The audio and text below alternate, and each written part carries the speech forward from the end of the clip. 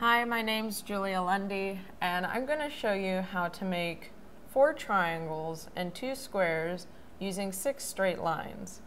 So you got to start by drawing a rectangle, and you'll want the length to be about twice as long as your width, since we are concerned about making squares.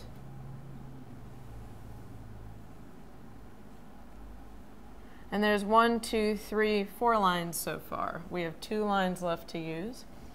So I'm going to go to the midpoint of the length, the 2 longest lines.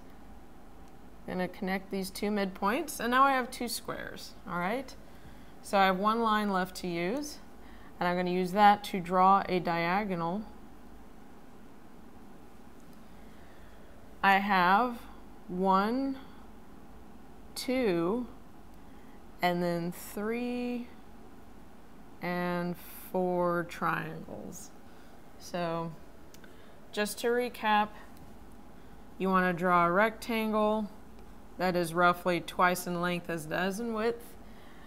Draw midpoints of the 2 long sides, connect the midpoints, draw your diagonal.